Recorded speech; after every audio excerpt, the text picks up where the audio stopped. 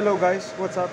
Today we are going to discuss about taps and we are going to explain the main difference of a straight tap and the helical tap. When we want to make a thread in a through hole, we use a straight tap because when we tap we move the chips easily down and it's not possible to be all the chips together in the bottom of the hole.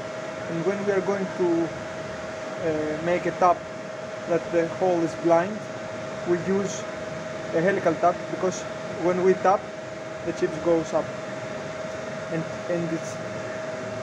we are not going to have problems in the bottom of the hole. When we want to support in a tool holder the taps, we use special collets or special devices like that one with a rectangular pocket inside. That's because we want to lock the tap into the we want to lock the tap into the hole, but also we want to have the tap free, to be free here but locked in the bottom. That was the video of taps and the main difference of a straight tap to a helical tap. If you like, subscribe for more. Thank you. Bye bye.